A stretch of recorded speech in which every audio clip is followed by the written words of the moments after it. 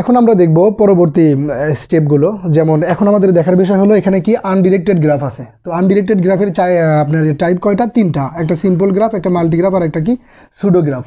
আমরা এখন এই তিনটা গ্রাফ চেনার চেষ্টা করব যে কোনগুলো সিম্পল গ্রাফ, কোনগুলো মাল্টিগ্রাফ, কোনগুলো সুডো গ্রাফ। একটা কমন বিষয় কি দেখেন, এই তিনটা টাইপ কি কি কোন গ্রাফের টাইপ এগুলো? এটা হলো আনডিরেক্টেড গ্রাফ, সুতরাং এর এজগুলোর যে কোনো ডিরেকশন দেওয়া যাবে না বা থাকবে না, এটা তো আমরা এমনিতেই বুঝতে পারতেছি। এখন জাস্ট আমার ডিপেন্ড করবে যে মাল্টিপল এজ আর হলো কি লুপ। তো আসেন আমরা টাইপটা দেখে ফেলি। যেমন এটা কি সিম্পল গ্রাফ, এই যে 1 নম্বর আছে কি সিম্পল গ্রাফ। সিম্পল গ্রাফে কি হবে? এজ হবে কি আনডিরেক্ট। হ্যাঁ, এজ তো আনডিরেক্ট হবেই, কারণ কি আমার গ্রাফটাই যে আনডিরেক্টেড গ্রাফ। তারপরে কি মাল্টিপল এজ কি থাকবে না, লুপ কি থাকবে না। তাহলে গ্রাফটা কেমন দাঁড়ায় দেখেন,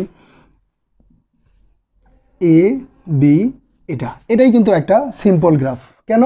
কারণ বলছে যে আনডিরেক্ট, এই যে এজের কোনো ডিরেকশন দেওয়া নাই। তারপরে কি বলছে? নো মাল্টিপল এজও এখানে নাই। মাল্টিপল এজ কেমনি হইতো? যদি আমি আরেকটা পদ দিতাম তাহলে এটা মাল্টিপল এজ হইতো, কিন্তু এরকম মাল্টিপল এজ কি করা যাবে না, থাকা যাবে না। আরেকটা কি লুপ থাকা যাবে না। দেখেন কোথাও কোনো লুপ নাই, সুতরাং এটা আমার কি গ্রাফ? Simple graph. আরেকটা দেখাই, বি সি, সবসময় এ বি দিয়ে দেখি, এখন 1 2 3 দিয়ে দেখি, তিনটা ভার্টিক্স। দেখেন এই গ্রাফটাতেও কি নাই?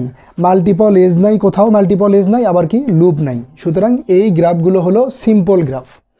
এখন এরপরে আসি, এরপরে কি মাল্টিগ্রাফ। এখানে বোঝাই যাচ্ছে মাল্টি মানে কি মাল্টিপল এজ থাকবে। এই যে দেখেন মাল্টিগ্রাফে কি থাকবে? এটা যেহেতু আনডিরেক্টেড গ্রাফ, সুতরাং তার বাহুগুলো কি হবে? এজগুলো কেমন হবে? আনডিরেক্টেড হবে। সুতরাং এগুলো সব আমার কি আছে? আনডিরেক্টেড আছে। এরপরে দেখেন মাল্টিপল এজ কি? মাল্টিপল এজ থাকবে কিন্তু লুপ থাকবে না। তাহলে আসেন এই গ্রাফটারই যদি আমি আরেকটা মাল্টিপল এজ দিই, এই গ্রাফটার যদি আরেকটা মাল্টিপল এজ দিই, তাহলে এই দুইটা গ্রাফ কিন্তু এখন কি গ্রাফ হয়ে গেছে? মাল্টিগ্রাফ হয়ে গেছে। মাল্টিগ্রাফে কি থাকবে? মাল্টিপল এজ থাকবে। এরপরে টাইপটা কি? সুডোগ্রাফটা কি হবে? এটা যেহেতু আনডিরেক্টেড গ্রাফ, সুতরাং তার বাহুগুলো আনডিরেক্টেড হবে। এরপরে মাল্টিপল এজ থাকবে এবং কি লুপও থাকতে হবে। তাহলে আমি যদি জাস্ট এখানে যদি আরেকটা কি করে দিই, একটা লুপ দিয়ে দিই এখানে যে কোনো একটা জায়গায়, বা একাধিক জায়গাতেও থাকতে পারে, যদি লুপ দিয়ে দিই তাহলে সেটা কি হয়ে যাবে? সুডোগ্রাফ হয়ে যাবে। সুডোগ্রাফ, মাল্টিপল এজও থাকবে, আবার কি লুপও থাকবে। এরকম মানে ইচ্ছা মতো অঙ্কন করতে পারেন। এ বি সি ডি, সুডোগ্রাফ হওয়ার জন্য কি মাল্টিপল এজও থাকবে, আবার কি থাকবে? লুপও থাকবে। এগুলো প্রত্যেকটা গ্রাফ হলো সুডোগ্রাফ। তো আপনারা আশা করি খুব ভালোভাবে এই 5টা গ্রাফ সম্পর্কে ধারণা পাইছেন। এখন এগুলো মনে রাখতে হবে। এটা মনে রাখা কিন্তু একটু টাফ, আপনাকে একটু প্র্যাকটিস করতে হবে। আর আপনার প্রশ্নটা কেমন থাকবে?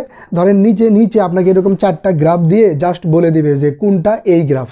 আপনাকে বলে দিল নিচের কোনটি সুডোগ্রাফ। 4টা গ্রাফ দিয়ে দিয়েছে, এখন আপনাকে নির্বাচন করতে হবে কোনটা সুডোগ্রাফ। অথবা আপনাকে বিভিন্ন টাইপের গ্রাফ নিয়ে আলোচনা করতে বলতে পারে, অথবা বিভিন্ন টাইপ গ্রাফ দিয়ে সেগুলোর বর্ণনা বলতে পারে। তো এগুলো সব কিছু আপনারা পারবেন যদি শুধুমাত্র এই 4টা আপনারা আয়ত্ত করে নিতে পারেন। তো মোটামুটি আমি গ্রাফগুলো চিনাইয়ে দিলাম। এর পরবর্তী ক্লাসে আমরা একটু প্র্যাকটিস করব যে কোনটা কী টাইপের গ্রাফ, সেগুলো আমরা নির্ণয় করব। ওকে, ধন্যবাদ।